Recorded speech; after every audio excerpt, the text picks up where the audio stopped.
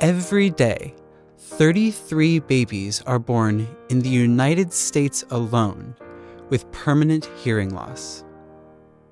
Globally, more than 90% of deaf children are born to hearing parents who do not know how to sign, and might not have the resources to learn how to sign, so they're not able to have those important conversations with their deaf children anywhere, anytime, any place. Language deprivation is when there is a delay in language acquisition that occurs when sufficient exposure to language, be it spoken or signed, is not provided in the first few critical years of a child's life. Language deprivation is a common barrier that deaf children face, but it can happen to hearing children as well.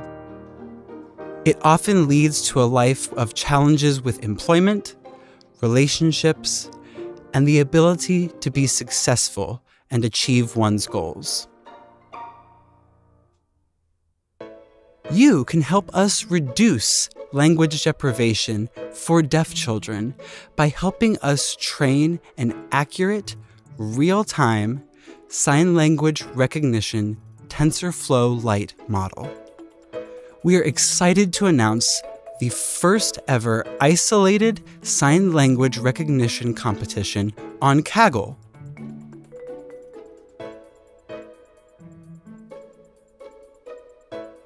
The winning models will be open source to enhance the PopSign game application.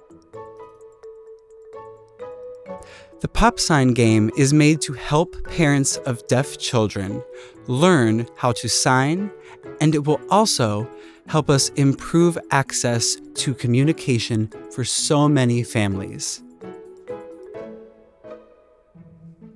With this game, deaf children will have a higher chance to acquire age-appropriate language skills. We are developing this game for our community to help prevent language deprivation in deaf children. It's also a really fun way for anyone to learn American Sign Language. So, sign up to participate in our competition and help us enhance the PopSign application to help improve the lives of both deaf and hearing children worldwide.